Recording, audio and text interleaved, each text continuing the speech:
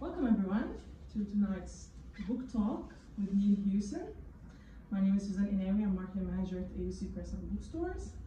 I'm excited to be presenting this book, but let me first introduce you to Neil. Neil Hewison is the author of the Fayoum History and Guide. The revised edition was published in 2008 by AUC Press.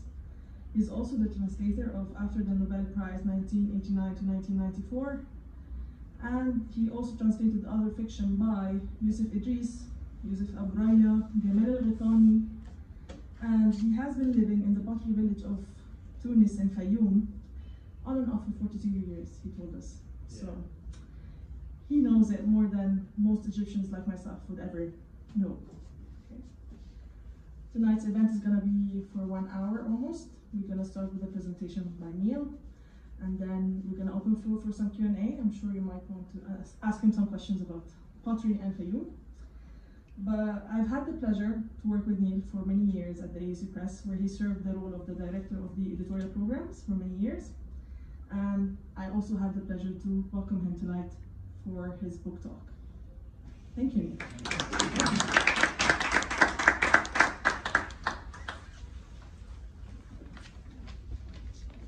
Thank you, Susan. Good evening, and thank you all very much for coming. So, I'm going to talk about Fayoum Pottery. Start off with a little introduction to Fayoum. Some of you are familiar with it, many of you have been there, visited,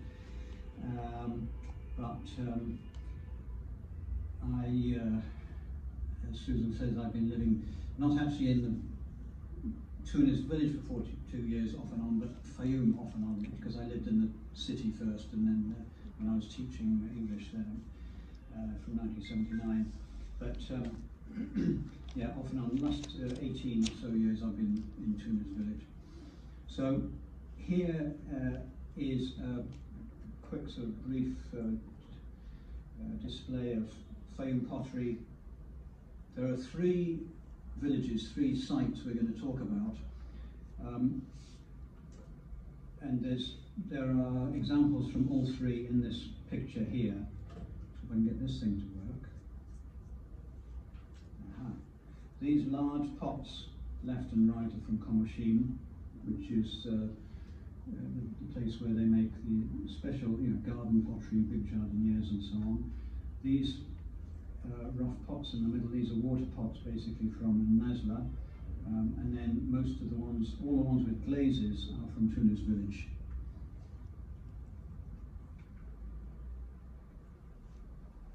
The great lotus plant of Egypt, you have the stem of the lotus, the flower is the delta, and the Fayoum is the bud of the lotus plant off to the left there. That's where it is. So it's not that far from Cairo. It's a couple of hours drive, well, depending where you're going in Fayoum. It's quite a large area. It can take an hour and a half to get across from one side of Fayoum to the other.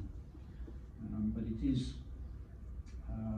it's technically an oasis, being a fertile area surrounded by desert.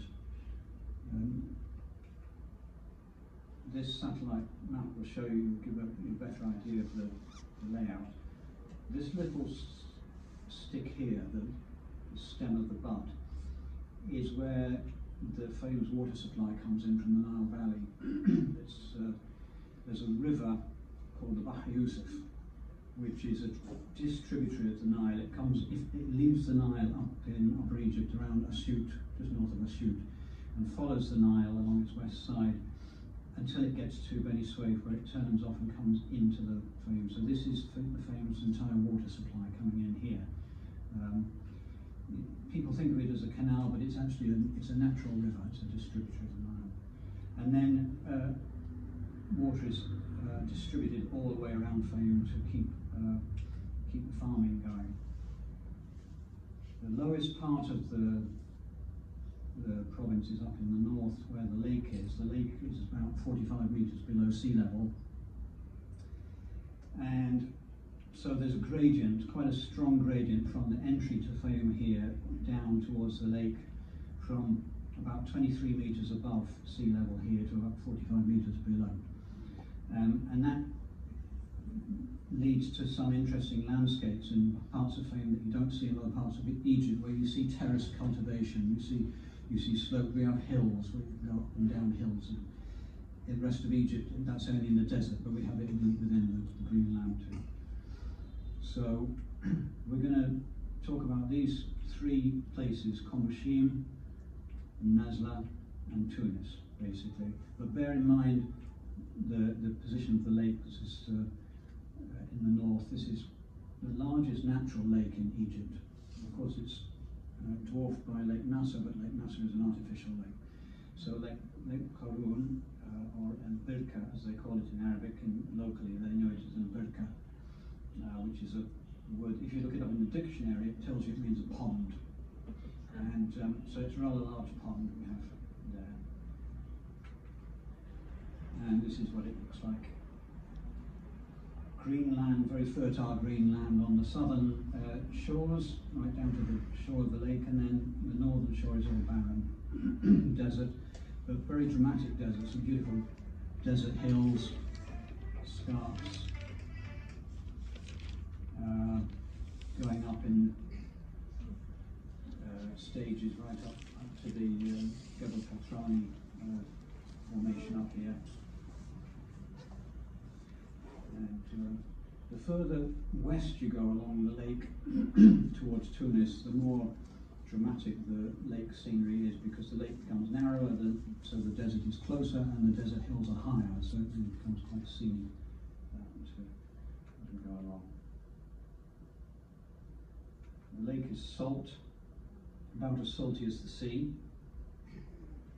because it's below sea level, and so whatever water reaches it, the only outlet is evaporation. There's no other outlet, there are no streams going on because it's below sea level. So as the water evaporates, of course, it leaves behind salt. It doesn't take salt, but that's why the salt has become much more salty over time. In ancient times, up until Greek and Roman times, probably it was quite fresh. You could probably use it for cultivation, but you can't anymore. It's much too salty. Some fishing in the lake, but it's become quite polluted in the last few years, and the big fishing boats are no longer working on the lake, but these guys still go out with their big nets and they haul in whitebait, the little silvery fishes that you they call it in Serbia. Yes.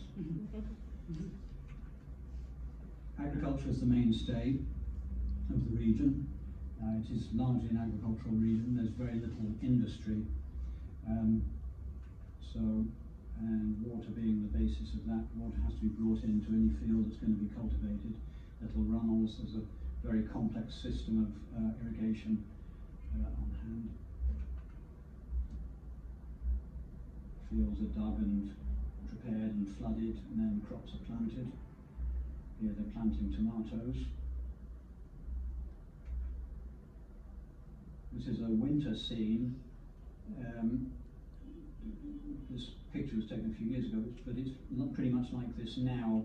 So you've got big fields of Egyptian clover, berseem, and then fields of calendula marigold, and then wheat. This is all wheat behind here. That's wheat. That's wheat. This is berseem again. Sunflowers, wheat harvest, late spring, date harvest. Very good dates, these. The farm animals include obviously camels. The camels, by the way, are used for as beasts of burden to transport heavy loads to and from fields which are not accessible by wheeled vehicle. A lot of the farms are very small, small plots, and they're often quite away from villages, and there are usually no roads leading to them. So very often the only way farmers can get their crops back from the fields to the villages is using camels. That's why they're still used today. Buffaloes mainly kept for milk. Cows, a few donkeys used ubiquitously for transport around the fields. Wildlife include foxes, mongooses, and there's a species of wild cat called a swamp cat, known in Arabic as Uttelgeit. I don't have a picture of it, unfortunately. It's very difficult to come across and photograph, but it's about probably a good two or maybe even 3 times the size of a domestic cat. It's a big cat. And when you see it from a distance, you see its tufted ears and it looks like a lynx. A lot smaller than a lynx, but that's the kind of thing. Someday I'm going to get a picture of it. Anyway, this mongoose was in my garden last year. And birds, white-breasted kingfisher, very colourful, very noisy, raucous bird. A little egret. These are just a sample of the bird life we have. Flamingos on the lake. We've got quite a big population of flamingos on Lake Farouk. Some of them are migratory. So in the winter you have like 2,000 or 3,000 birds. In the summer maybe 200 or 300. And because there's a population that stays through the year, but then there's a bigger population that comes and goes and migrate. I'm guessing they come from Turkey and places in Eastern Europe for the winter. These are juveniles, you can tell because they've got no colour in the wings. But they're quite spectacular birds to have around them. A rare visitor we had a couple of years ago, a demoiselle crane, dropped in for a short visit. They apparently migrate across Egypt every year, but at a great height. They don't bother landing here usually. They're going from somewhere in Eastern Europe down to somewhere around Chad, Sudan, that kind of area. But there were 4 that came down that one particular year, and we were lucky enough to see them. And golden oriole, another regular visitor, comes in the mulberry season. Love mulberries. If you've got a mulberry tree, watch out for the golden oriole. So, Komashim up here is on the right at the edge of Fayoum on the end. This is the road coming from Cairo here. So you come down across the desert from Cairo, past Komashim, and then into the Fayoum. So Komashim, potters here make these kind of pots. Very large, sometimes extremely large pots, mostly decorative for gardens, courtyards, hotels and resorts all over Egypt use these pots in and around their gardens, and they ship them abroad. They're exported to Europe as well. This is where it happens. This is the potteries of Komashim.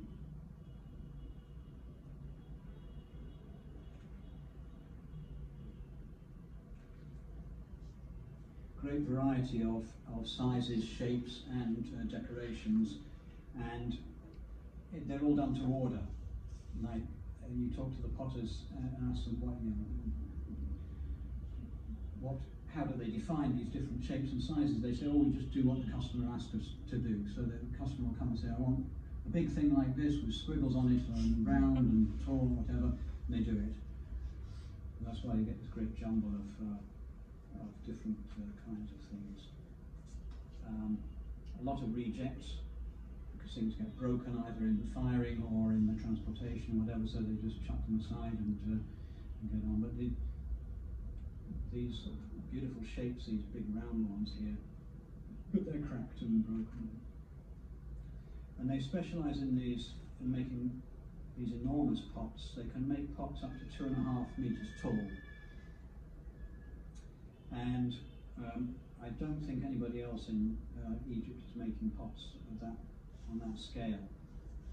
they're made in stages. We'll see in a minute how they're made. That's an example. That's one of the potters there called Goma, and he's a bit shorter than me, so you know the pot is somewhere about this high here. They start off with these soaking pits to mix the mud,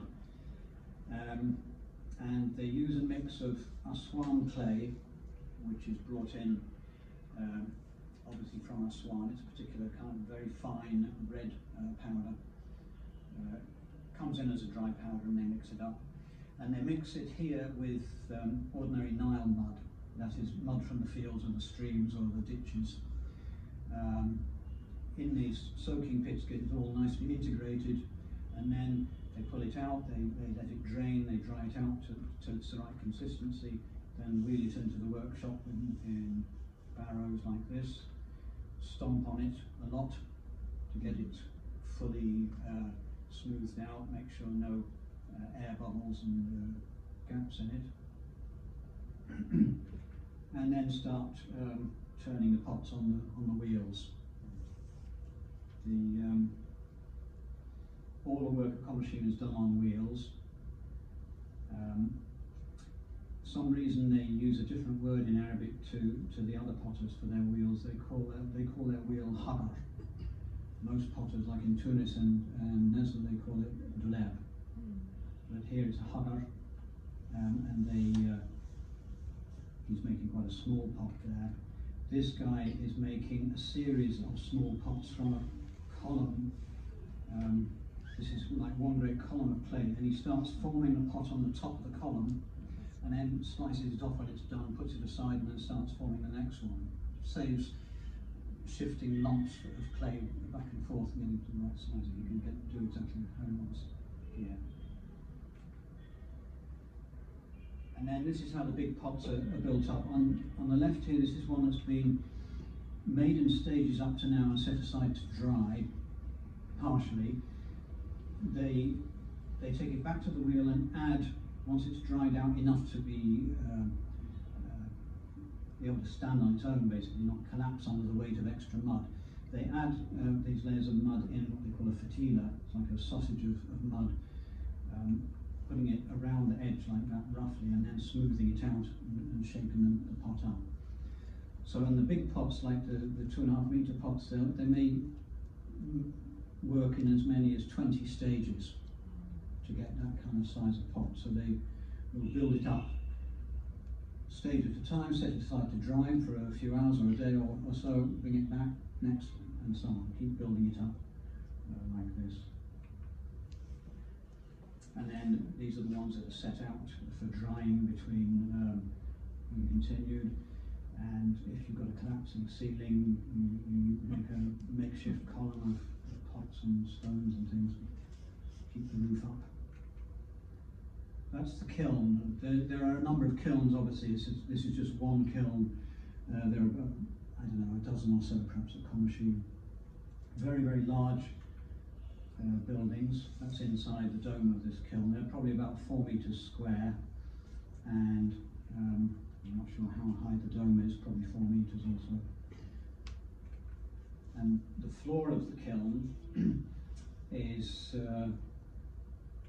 has these holes because the fire is lit underneath the floor. There's a separate entrance around the back to build the fire underneath here, and all these gaps in the floor to bring the heat up into the kiln. So they fill the kiln with the shaped pots, seal the door with old pots and mud. That's a big doorway, you'll see it open in a second, but that has to be temporarily sealed up while they're doing the firing. And then they start the fire around the back underneath the floor. This is a great pile of wood here and sawdust here. When I went and was looking at them shoveling this stuff in, I thought, why are they putting sand into the furnace? That'll surely put the fire out. It's not sand, it's sawdust. And they can use as much as 3 tons of wood and a ton of sawdust for one firing. That's a heck of a lot of fuel to use. They fire for about 8 or 9 hours, get the temperature up to about 800, 900 degrees. Then they let it cool slowly for 2 or 3 days before they open up. They're shoveling in more sawdust, stoking the fire. It's a great big stoker this guy had here. Huge roaring furnace in there. And then when they open up, those are the stacked pots inside, ready to be taken out. And this is a long, careful, complicated operation. They have to dismantle what they've put together inside before, one by one, carefully. And they're very heavy, these pots, and also still hot. This is 3 days later, and their pots are still hot.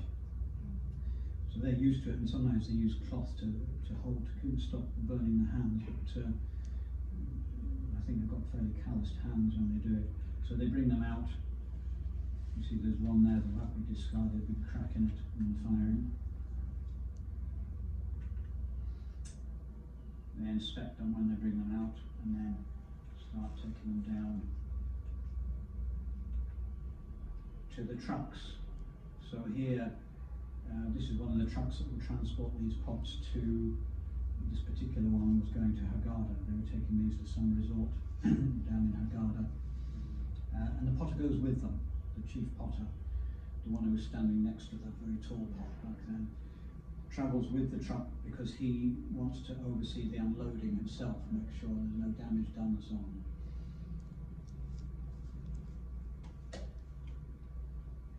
Roundabout, yes.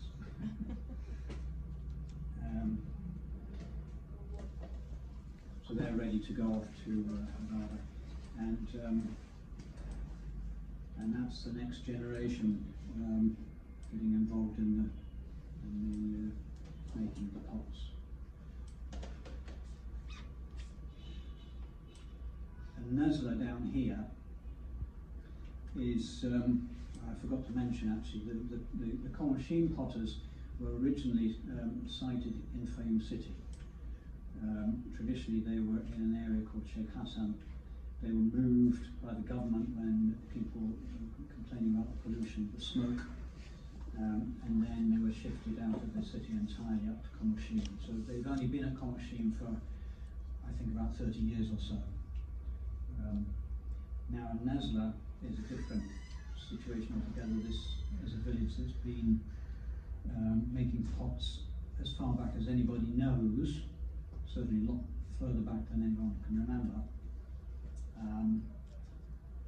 When you talk to the guys there, they'll talk about they know their genealogies.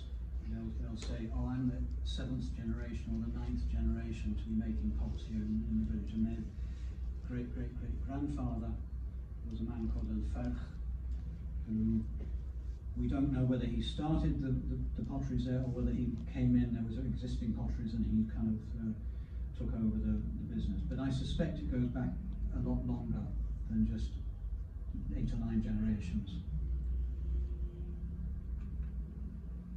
These are the kind of pots they make in Nazla. Basically they're water pots. They're for keeping, storing and cooling water. 2 main types. This one is called, these round ones, it's called a bukla. And this is unique to Nazla. And these are called zir, which is fairly common throughout Egypt. You're familiar with zir. They're made in many places, not just here. But the only place you'll find bukla is Nazla. This is a map from middle of the 19th century, and it shows very nicely the situation of Nazla here. It's a French map, it's written in a different spelling, but that's on Nazla. This long line here is one of the 2 main drainage channels of the Fayoum. The other one is over here, going that way. These take excess water from the farmland of the Fayoum down to the lake. And this one that Nazla sits on the edge of is actually quite a deep, steep-sided valley. It's called Masraf al-Wadi, and it's quite scenic in places, because this is where you see the terraced cultivation. Here it is on a map from the Description d'Egypte from 1799. There's Nazla, and you see it's on the edge of the valley there, going up through the fields. So this is what it looks like. This is what I was saying earlier. This is a kind of landscape you don't see anywhere else in Egypt. This terraced cultivation on the sides. Stream, quite a vigorous stream running along the bottom of the valley. And the potteries sit down at the bottom of the valley, right next to the stream. The village of Nazla is up here on the top. If any of you have seen a couple of old Egyptian movies, Duat al-Karawan and Mustagi, both of those movies had scenes filmed here around the potteries coming up the hill and the village. This is the village and the potteries as I first saw them in 1980. So it is an antique photograph. And it's changed. This was about 15 years ago. Still, the towers, of course, these are the kilns. That's what the towers are. And now, today, this picture was taken last year, you can't see the kilns so clearly. They're still there, but there's all these new buildings being put up, some new workshops here, a couple of new kilns have been put in as well. I mean, new modern electric or gas-fired kilns. This is now a new visitor centre, a museum they've set up. It's built out of buckler. This is about 20,000 buckler went into the building of this complex of buildings here. So there's a new use for these pots, because obviously these water pots, the use and demand is declining because of the spread of modern refrigeration. Most people, when I first went to Fayoum 40 years ago, most people had a buckler in their home to keep the water cool and drink from. Now you very, very rarely see them. There's much less demand. So the potters, the business has declined. They're making less pots. There are fewer potters working, and they're diversifying as much as they can. They're going into more decorative things like garden lights and things like this. But this is, to me, is a very interesting idea of building with the buckler, because this gives you natural insulation.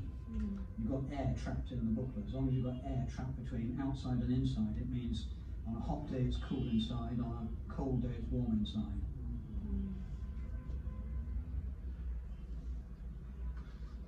This is the scene now. This is one of the new gas-fired kilns there, and some new workshops there. But most of the potters prefer to stick with the old kilns and their own workshops. And these are all the pots being laid out to dry before firing. So this and this are both buckler, different sizes. They make them in different sizes, and they're the traditional water pots of the Fayoum. And the reason they cool the pots is they cool the water is they're porous. So, and they're deliberately porous. So when you fill them with water, the water seeps through the wall of the pot and comes onto the outside, where on a hot day it'll evaporate, and the evaporation cools the pot and the contents. So this is the brilliant engineering behind these water pots. What is this? This is buckler. What is this? This is right. opening for, you cannot use it for no, storage. this is one of the innovations, having been forced to diversify. They call it kanun shay. So it's a tea oven, it's a tea stove. So you build a fire inside of it, and you put your kettle or your teapot on the top here. All right? But it's basically the same formation as a buckler, and they simply then, having finished the thing, they cut a hole in the side and adjust the top and fix it so it can be used for making tea. Or maybe they use it as a nest for the pigeons to put their eggs inside. There are others, but especially for the pigeon nests, yes. And that's they call it AUC, I think.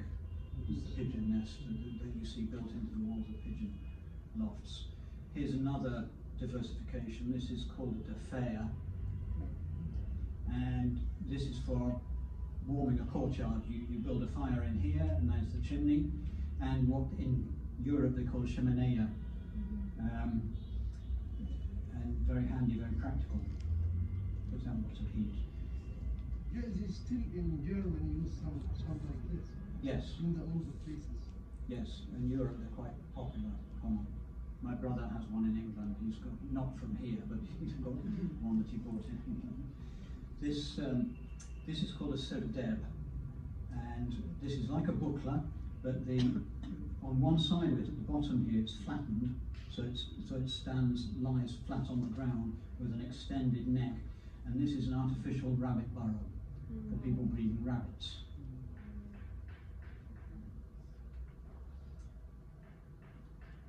This is a sahfa, and this is for keeping water cool, not for us, but for domestic fowl, for ducks and hens, chickens in the courtyard.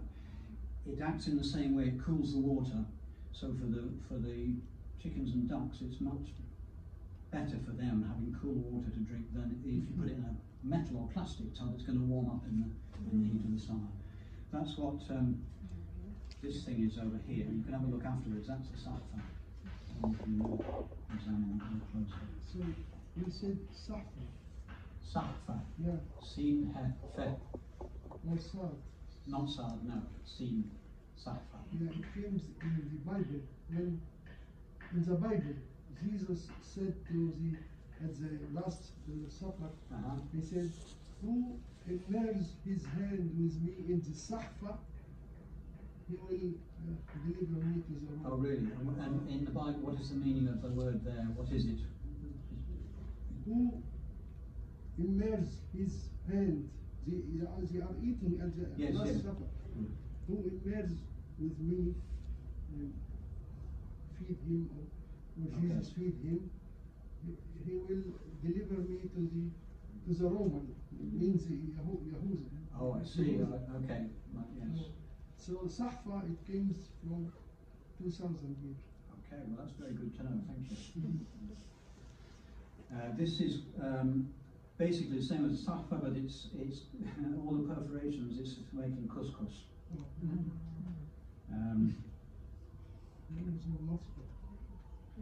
So they start off the process by mixing the mud, and here there's no Aswan clay used here. This is all Nile mud.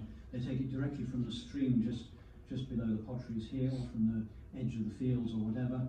They put it in a soaking pit called a balla and mix it with water, let it all soak together, and then it's ready to be mixed. In the case of the buckler, they mix it with chopped straw. The chopped straw in the clay, during the firing, of course, all burns off, and that helps to increase the porosity of the pot. It also keeps it much lighter. It keeps the whole structure much lighter, easier to carry and transport. The workshop of the buckler maker. Number one here, this is where they keep the clay, the mixed clay, ready for moulding under a plastic sheet so it doesn't dry out. They knead it and pound it first of all a bit on this block. The potter will sit here on the mat. This is a concave depression in the ground. They call it an airlib mould, which helps to form the shape of the buckler. And this is the other kind of mould they use, also called airlib, which is convex. It's like a sort of a hammer. Basically, it's a hammer and anvil technique they use for beating the clay. They need water and chopped straw to keep the mix going. And this stick is called a tara, and this is for beating the outside after the pot is formed to get the thickness even all the way around the pot. So here he is making a couple of nearly finished ones here, but he starts off by throwing this lump of mud into the depression on the ground, sprinkle a bit of chopped straw to start with, like you would when you're kneading dough. You put flour on the tabletop. It's the Yeah, but he needs a turntable. No, he does it without a turntable. This is what's different about this particular technique. So how he did You will see. this I will show you. I'll show you right now. He starts banging it into the depression now just to get the rough outer shape, and then he picks up the other end, the convex hammer, and starts beating it, beating until it gets into. He builds it up very skillfully and quickly into this almost perfect sphere. And he keeps on beating inside, turning it as he's working. And then he uses the tar up on the outside to get the thickness even on all the way around. But look how he makes these balls homogeneous. Sorry? How he makes these balls homogeneous. Well, that's the skill. These are people who learn their trade from they start as children, learning how to manipulate the clay. And if you or I tried this, I think we'd just make a huge mess. But these people have been doing it since they were this high, and they know exactly what they're doing, and they do it very quickly and incredibly skillfully.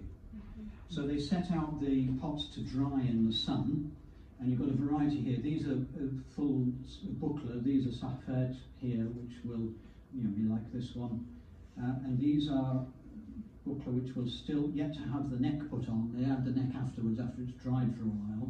Here's one that's had the neck added, and there they're adding the necks. Here they use a turntable to put the wig, only to put the necks on. The actual pot itself is formed without it.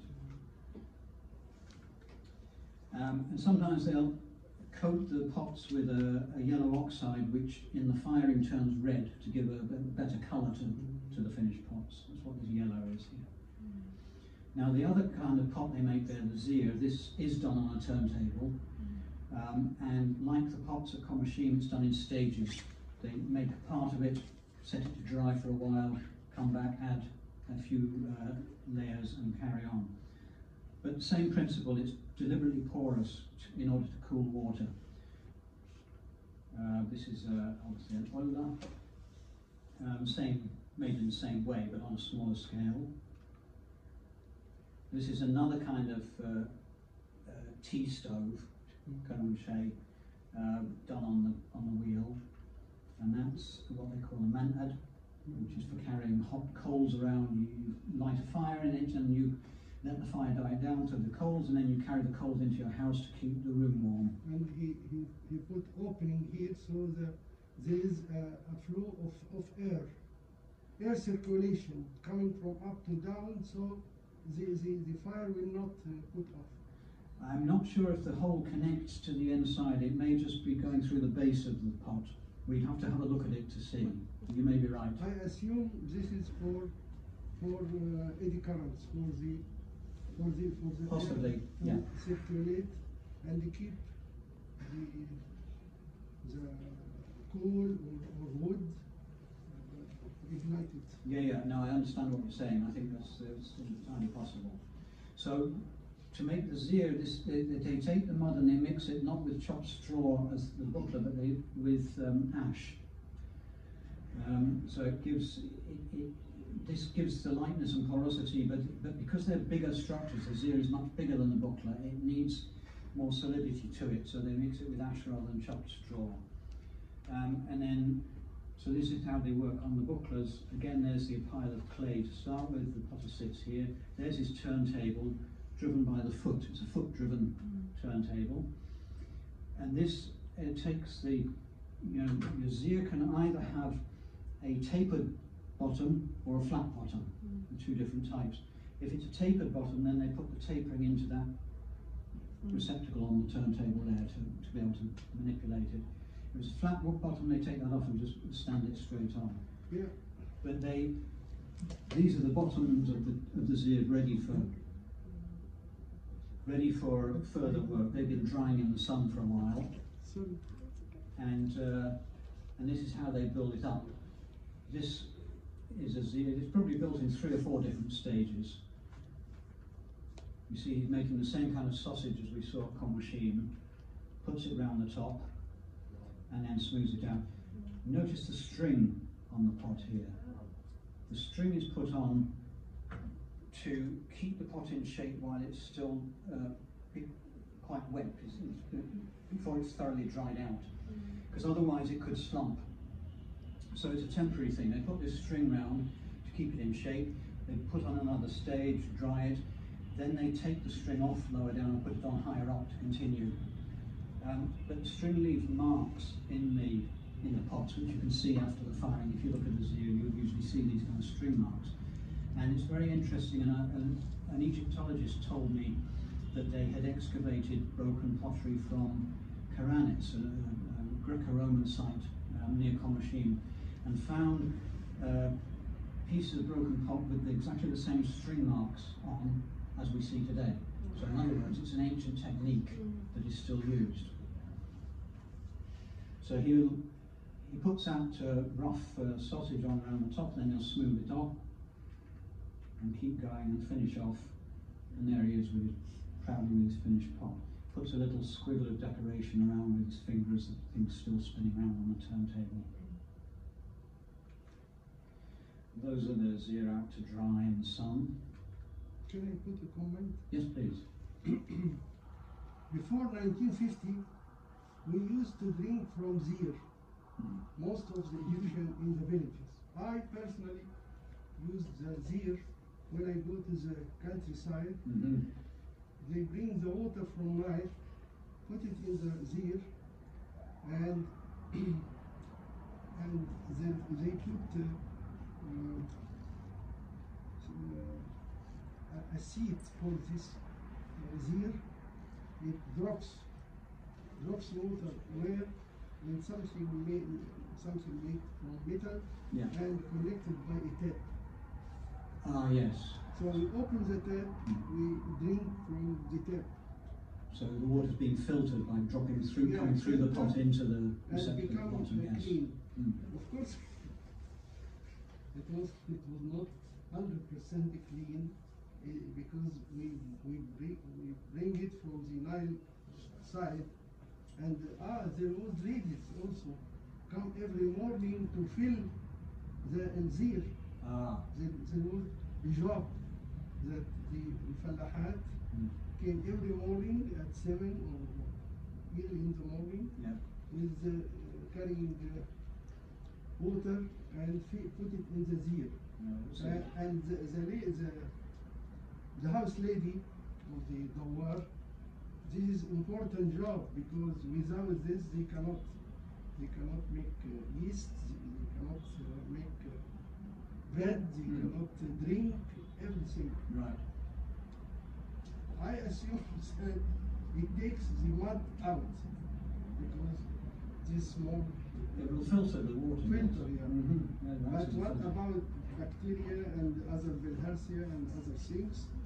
This is a dangerous thing. That's No, why. that was the risk of that was Yeah, the, that's why Abdul Halim Hafiz has bilharzia. no. Yeah, so it's a way of life that's mostly disappeared now. Here, this is the kiln in Nazla, and like the one in Komashim, same kind of idea of the fire being built underneath. These supports around which support the pots above the fire, they call these supports hamir, donkeys. These are the donkeys that hold the pots up above the fire. So first of all, there's a window into the kiln. There's a man inside. He's gone in from the top probably, and his job is to stack the pots inside the kiln, while his helpers hand them in through the window to him, and he takes them and stacks them up carefully inside. And he builds up, and as he builds up, he's climbing on top of the pots and going higher and higher within the kiln. He's putting stones around between the pots and the walls to allow the heat to distribute evenly around the whole kiln. And when he's getting higher up beyond where the window is here, that's now full up, so they can't pass pots to him anymore. So what they do, one guy throws a pot up to the guy standing on the top, and he hands it into the one inside. they finish off, close the top with old pots and bits and pieces to stop too much heat escaping, keep it all in. Seal up the window again with old pots and mud, and get the fire going down below. They don't fire it very high, very hot here. They get up to about 400 or 500 degrees for only 2 or 3 hours, and then they let it cool for 24 hours before opening it. And that's what it looks like when it's opened. In the old days, because of the hillside, the potteries at the bottom of the hill and the villages at the top, they used donkeys and these huge panniers to carry the pots up the hill. That's all changed now because they've built a road down to the potteries so that the trucks can come down. But you see how that's piled high now with buckler and zir, and there's more there to be snapped up. And these go off to market. There's a big weekly market in Fayoum City, but I think they take these pots to Upper Egypt and other places as well to sell. And of course you can buy them at the potteries themselves. These are all for sale.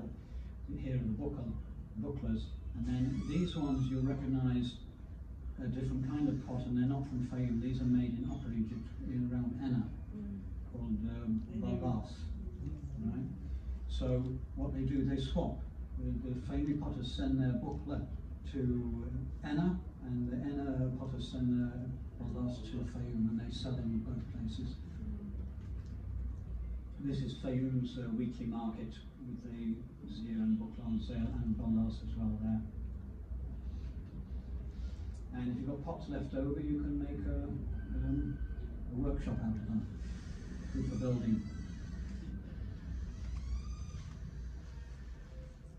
So now Tunis, which is the place many of you will be a lot more familiar with, this little village, until 30 years ago, or even less, it was a pretty much unknown little village, tiny village, on a ridge overlooking the lake here.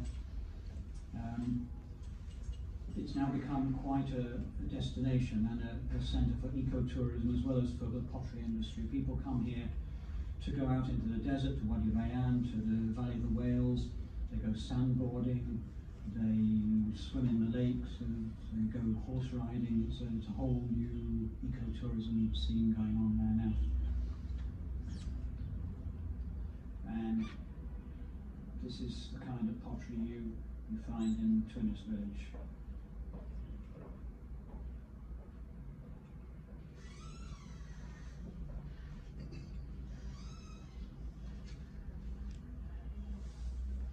This is a wonderful piece. This is in my personal collection. This is a piece made by one of the potters called Ghazal, Mohammed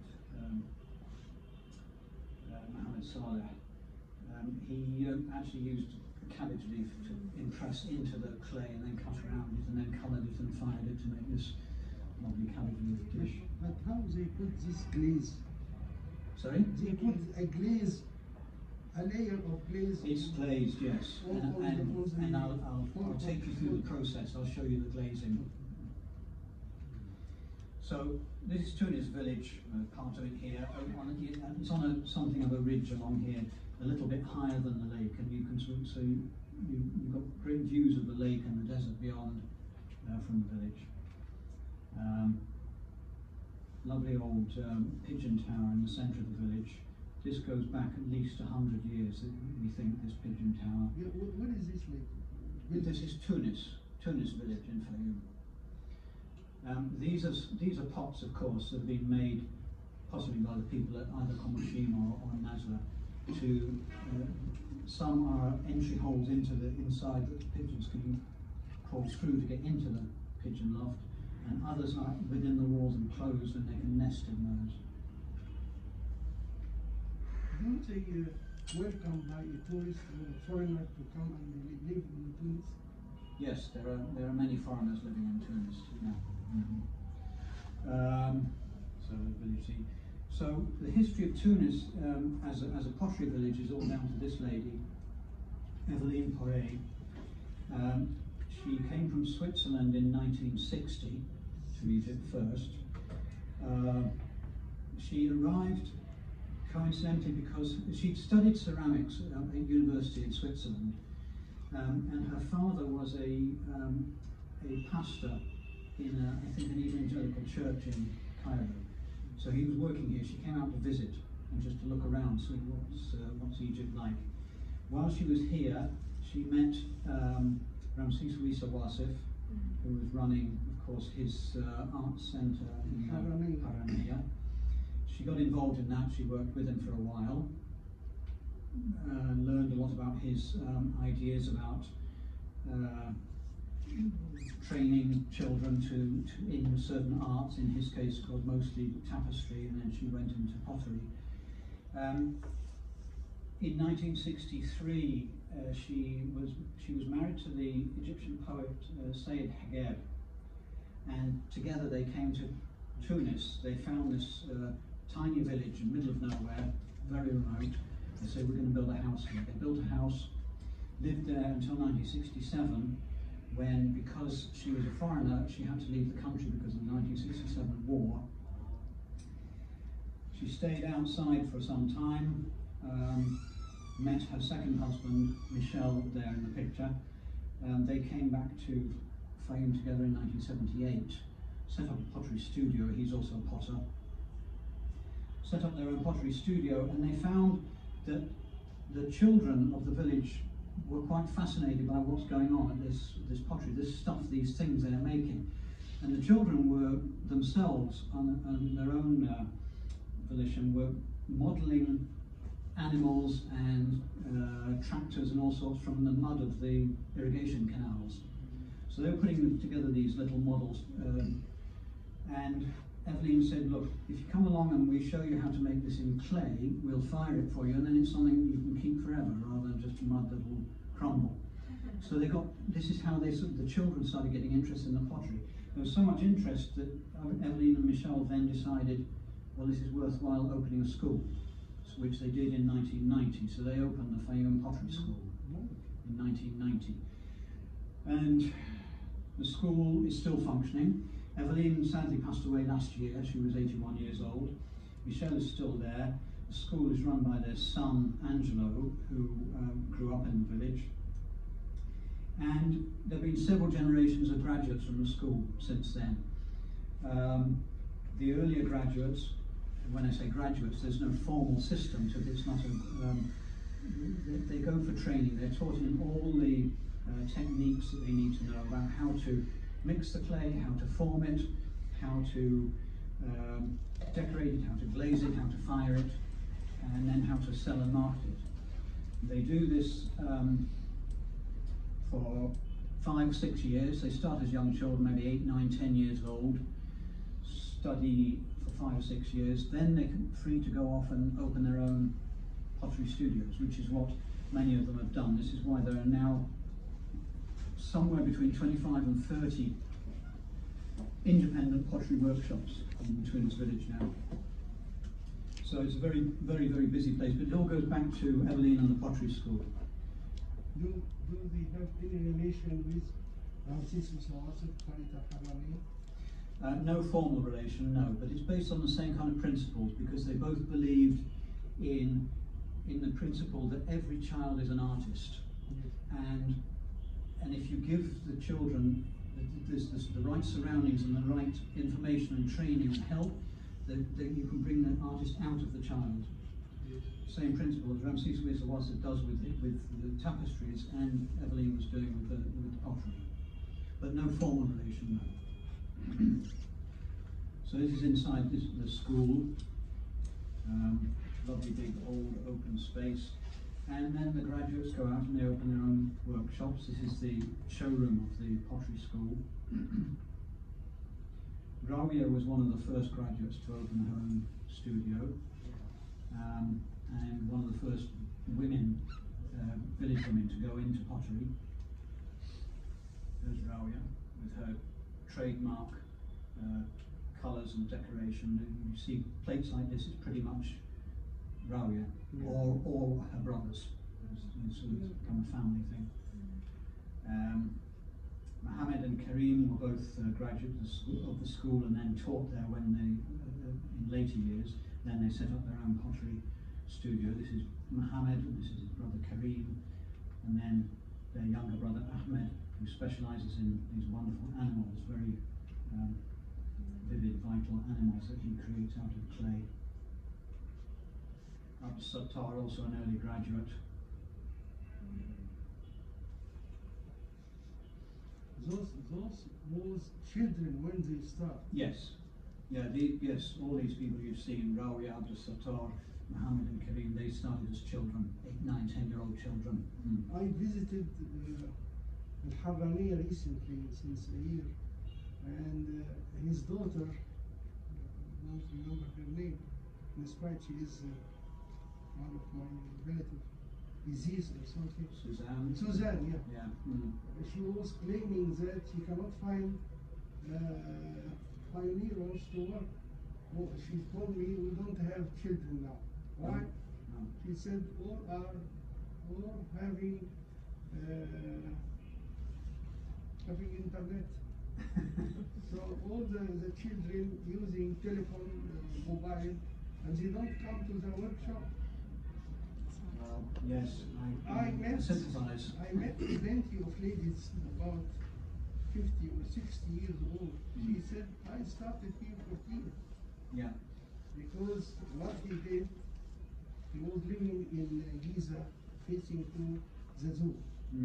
He sold the villa and went to Harraniya, built a house, and on the roof built about 10 rooms.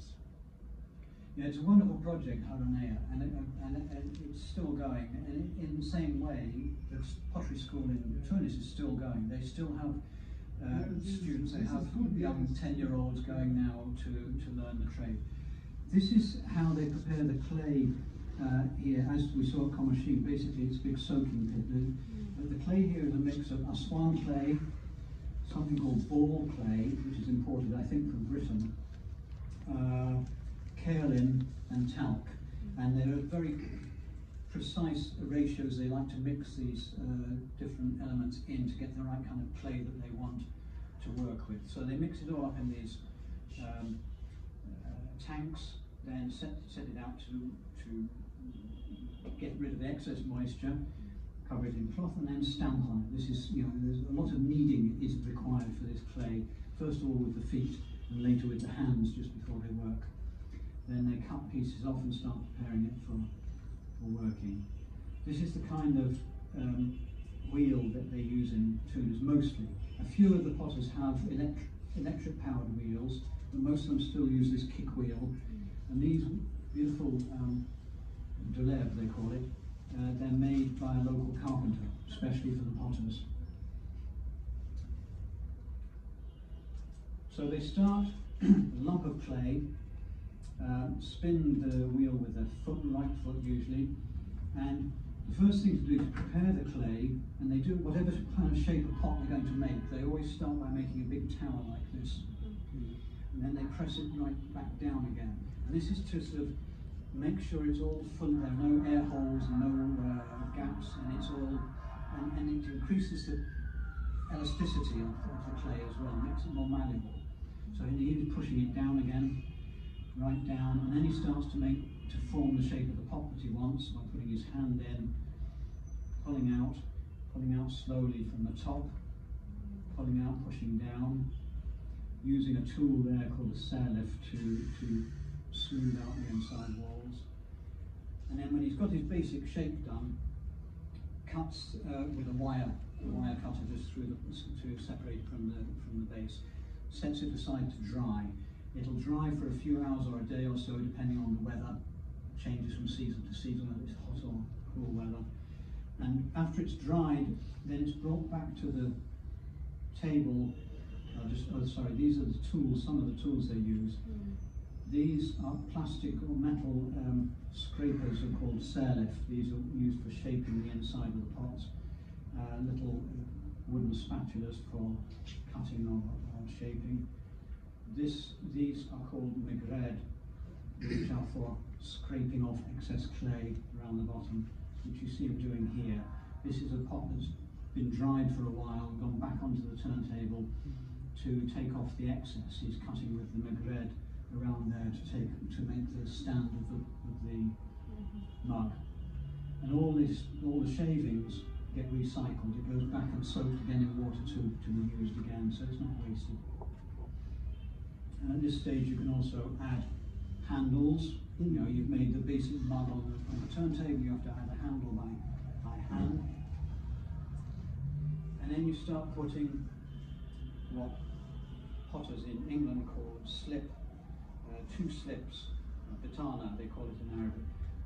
This is what they call ramadi, it's a grey slip, and this acts to bind between the second slip, which is a white one, and the glaze that goes on after, binds it to the clay in the firing.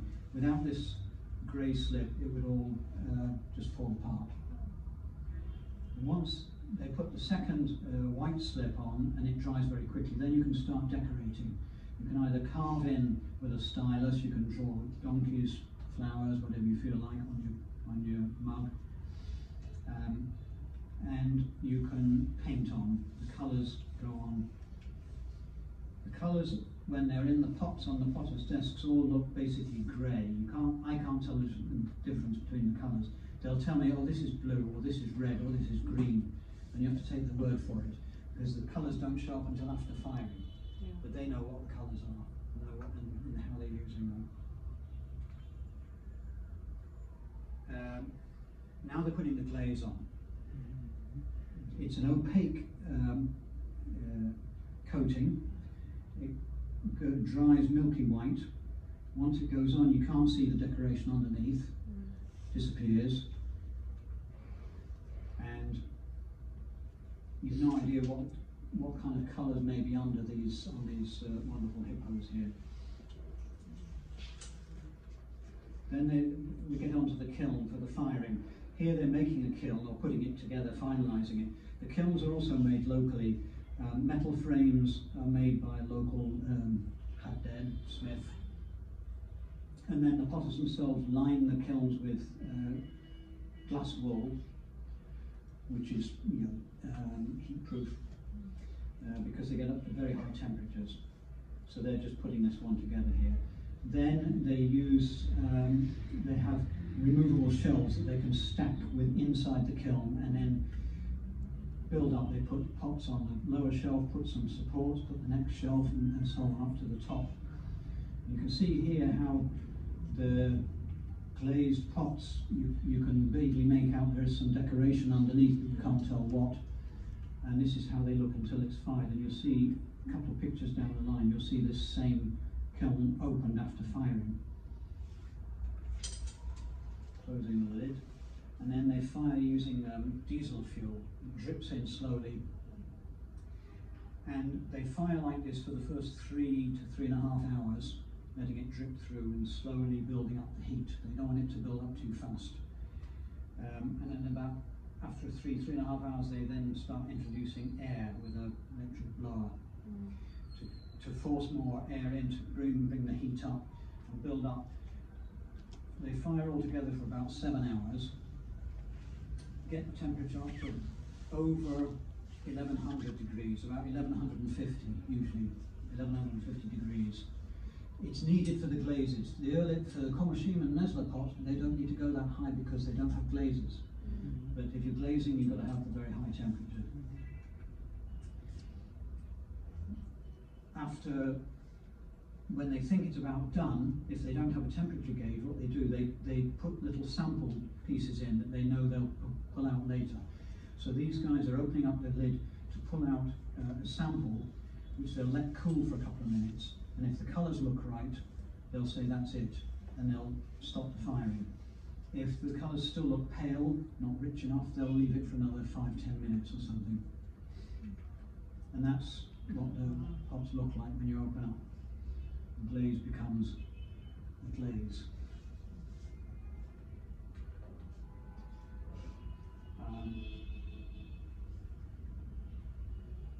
What they sometimes do, if they want to get this very metallic, shiny red glaze, they'll fire up to 1150, let the kiln cool down to about 700 degrees, and then introduce smoke.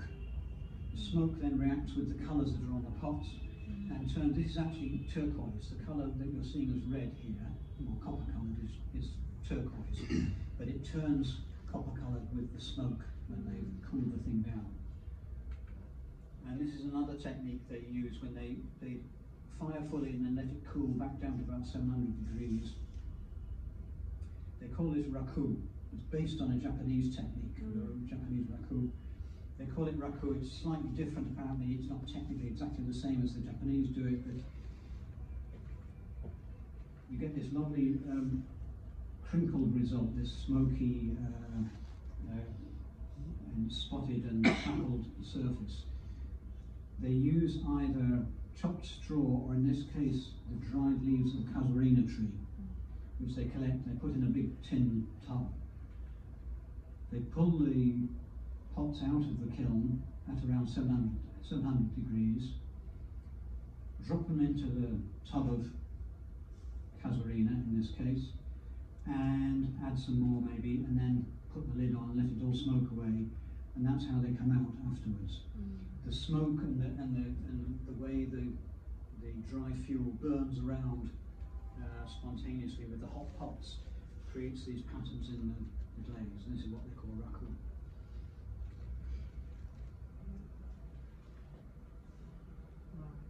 You can even have a raku hippopotamus. So all these pots then are, you know, as I said, 25 to 30 different potteries now in Tunis village. They all have their own showroom.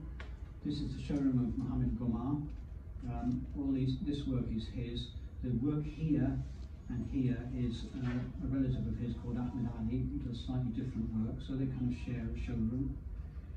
This is the brothers Gamal who you saw before, Mohammed Karim and Ahmed. That's their showroom. This is Abdul Sattar. And this is Mahmoud Yusuf.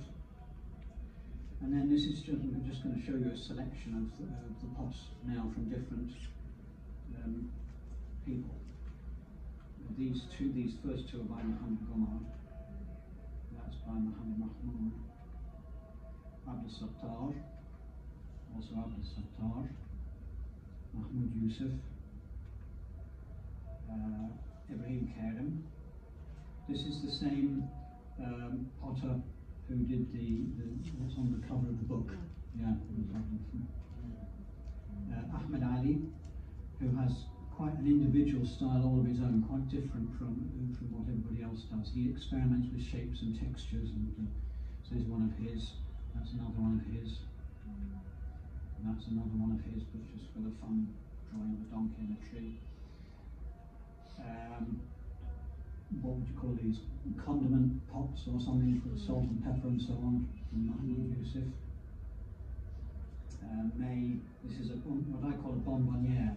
It's got a little lid, you put little chocolates or something inside it.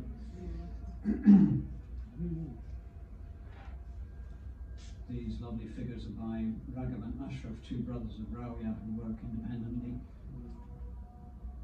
This is Ahmed Gamal's one of his wonderful gamusas, and some more of his animals. That's Tawfiq Saad, Amal and Mansour. That's Ibrahim again. Amal and Mansour. Amal and Mansour. Again, Amal and Mansour. This is Mahmoud Yusuf. Mohammed Gomar. You see the quite variety of shapes, colours, treatments, textures, surfaces. Saleh and his brother Barakat have, who are graduates of the pottery school, have gone to Luxor and opened a pottery school there now on the West Bank, in Gorna.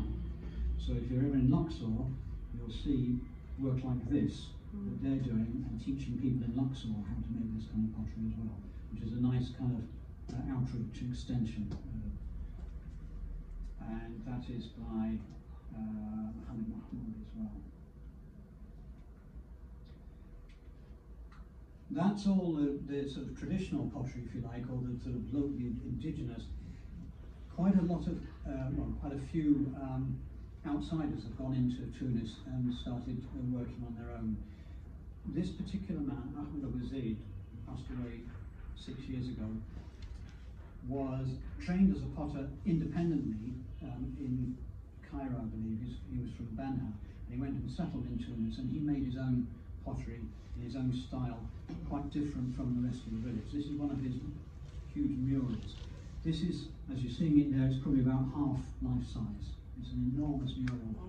He would lay out a massive slab of clay on a table, do all his decoration with textures and shaping and so on, and then slice it into separate tiles, fire all the tiles separately, and then put it all back together after firing to make these fantastic murals.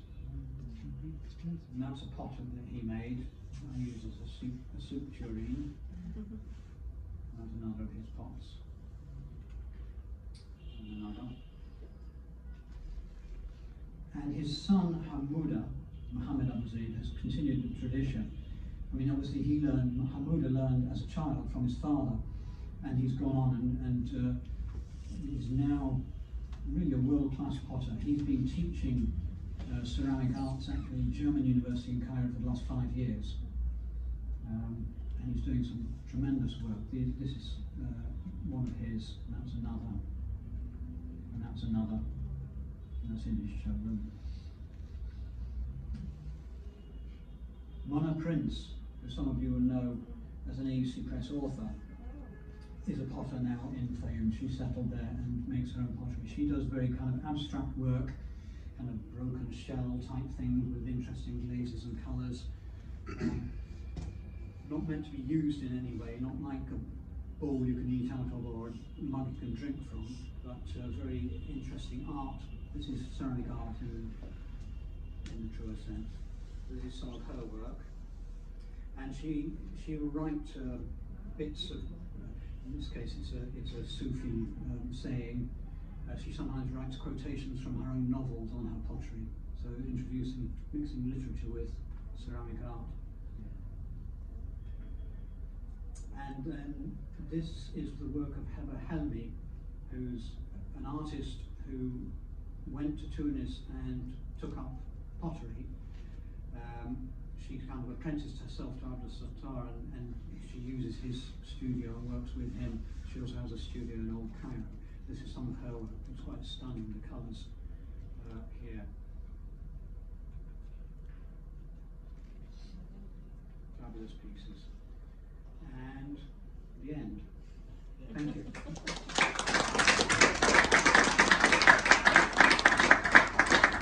So I'm very happy to take any questions you might have. Yes, thank you, Neil, for this wonderful presentation.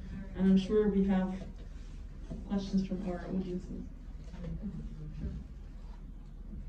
Yes, thank you for this useful talk, useful lectures. I personally enjoyed, and I think all the audience get more knowledge about Fayoum. This is the end, but I would like to go back to the start. Yes. The start, you showed us several villages in Fayoum, Qom and Wadi al-Rayyan. Nazla, yeah, but near Nazla there is Wadi al-Rayyan. Wadi al-Rayyan is out, yes, it's sort of away. So I have comments about this. Qom in 1952, President Mohammed Naguib went there and cultivated the first tree in this area, and there was a project to put a forest of million trees in Qom. This is the time of Naguib. I didn't know that. It's good to know. Regarding Wadi al-Rayyan, I don't have enough knowledge, but there was an argument between the church and the government. Why? Because some nuns from Dear Abu Ma'ar, you understand? Yes, yes, I know you're talking about the monastery at Rayan.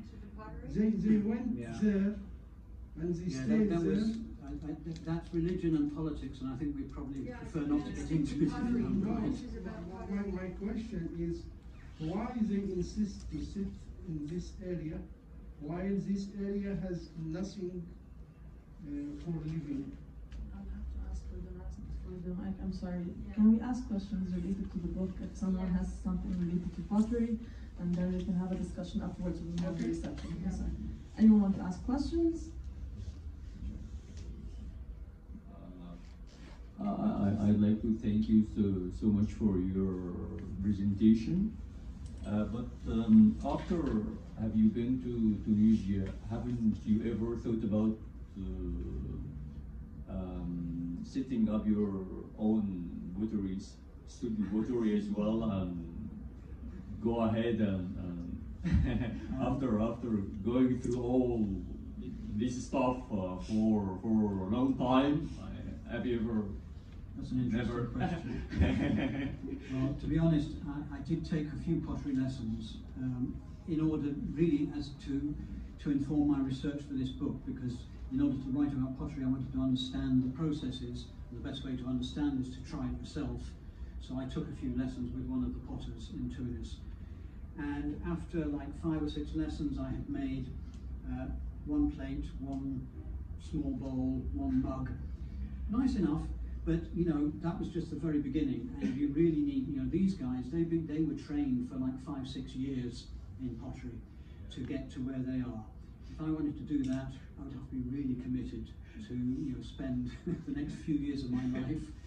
But some people have done that, you know, like I was saying at the end there, Heba Helmi, she was an artist, a painter, who came to the village and had not done any pottery before.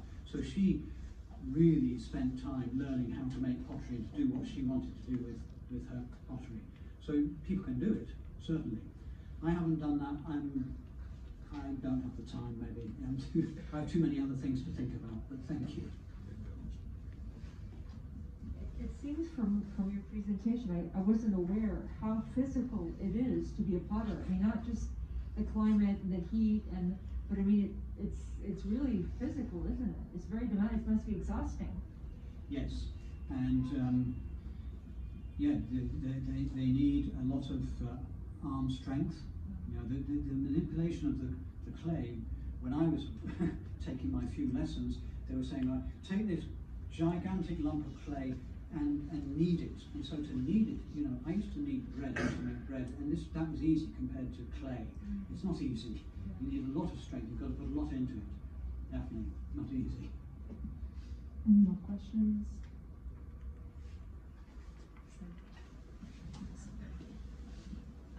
Thank you, Neil, for this great presentation and for this great book.